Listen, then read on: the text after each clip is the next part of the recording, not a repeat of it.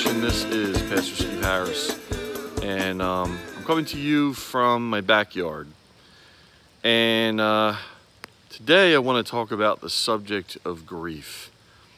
And before it starts really raining, I got to make this quick. But this week, as I record this, we have had some loss in our family, in our church family, and where I'm pointing right now, actually down the ground, you can see those bricks, is where our Great Dane Chloe was buried.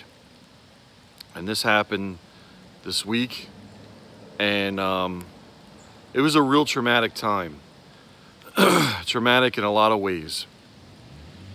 Traumatic because of the fact that she had stopped eating over a week before, but it really was a slow progression. She was a 9-year-old Great Dane, probably the best dog I ever had, and we watched her just basically waste away. It was really gut-wrenching. On top of that, we have my brother-in-law died about 3 weeks ago of cancer. Had a 3-year bout, lasted a lot longer than the doctors gave him, so that's been hard. We have a parishioner named Dave Hughes that we laid to rest, who died suddenly. He was in his mid-50s. And you know, when you think about grieving and you think about why is it that God that loves us so much would then allow this pain to come into us, this, you know, just these feelings, they're overwhelming, that you just feel like it's just never ending. It's like being in constant torture or whatever. Well, we know that because we live in a fallen world, we don't live forever here. We were supposed to, but we don't now. But spiritually we do. Now the subject of dogs, that's a whole different ball game that I could talk about another day. But here's the thing. When you look at your own life and you look at sudden loss and things of that nature, if you think about it, it really is something because it happens so quickly. It's sometimes people don't have time to prepare. Sometimes people, it's months and years, and they've had plenty of time to prepare, and even then it hurts. But what about the times it's sudden? Because I know that it goes from, let's just say, a hospital bed, right? the morgue is called. They take the body, they freeze it, they tag it, they do all that. The next thing you know, we're talking about funeral arrangements. The next thing you know, the body is prepared. The next thing you know, the service happens. And the next thing you know, it's boom, boom, boom, done.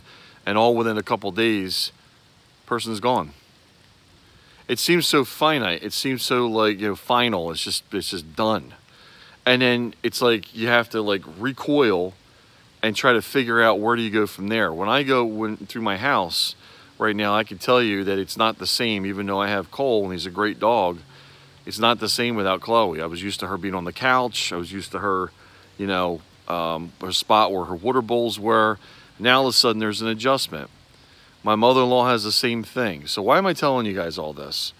I'm here to say this. God allows us to mourn. He allows us to feel things, and he allows us to go through it, but he wants us to depend on him to bring us through that one step at a time, and know that this is not the end, but there is another level. There is eternity, and eternity is way, way longer than this life. Everything you see around you, all this stuff here, it's all temporary. One day they're going to be digging it up for artifacts. They're going to say, oh yeah, back in the year, you know, 2018, this is what people used, barbecue pits and different things like that. So I'm just saying to you that don't hold on so tight to everything, because all of it's temporary. But at the end of the day, God is not temporary. He is permanent. Trust him. Lean on his word and his promises. Get help and walk through it one day at a time. Thanks, guys. God bless.